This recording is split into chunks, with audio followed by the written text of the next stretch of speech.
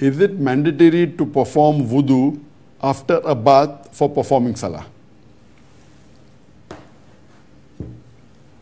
As far as is it mandatory to perform wudu after you perform ghusl to perform salah? There are two types of ghusl.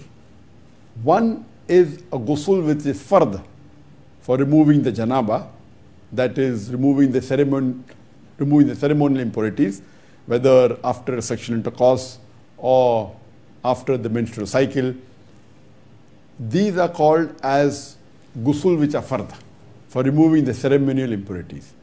Now when you do ghusl which is fard after a sexual intercourse or after a menstrual cycle to purify yourself, to remove the major impurities, according to scholars, when you remove the major impurities, even the minor impurity is removed simultaneously.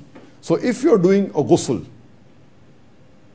for janaba after sexual intercourse or after menstrual cycle, which is the fard ghusl, you need not do wudu to perform salah after the ghusl.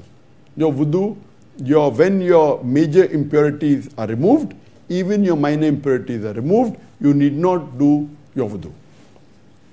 But if you are doing an optional ghusl or ghusl during Friday morning, which is mustahab, which is encouraged, or if you are feeling cold and you are having cold shower, or if you are doing a normal ghusl, at this time, this is not a fard ghusl. So the scholar says, because it's not a fard ghusl, it will not compensate for the wudu, because wudu has certain requirements. And Allah says in the Quran, in Surah Ma'idah, chapter number 5, verse number 6, that when you prepare yourself for salah, wash yourself, do ablution, do wudu. Wash your face, wash your hands, forearms up to the elbow, rub your head with water, and wash your feet up to the ankle.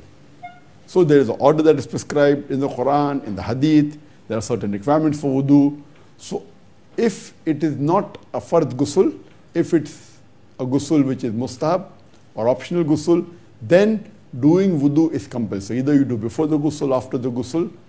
If you do not do wudu after the ghusl, then your salah will not be valid, because the Prophet said, being in wudu is a fard while offering salah.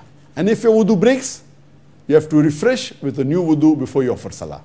So in this case, if it's a fard ghusl, you need not do wudu. If it's not a fard ghusl, then after the ghusl, doing wudu is fard, or you do before you offer the salah, your wudu should be done. Hope that answers the question.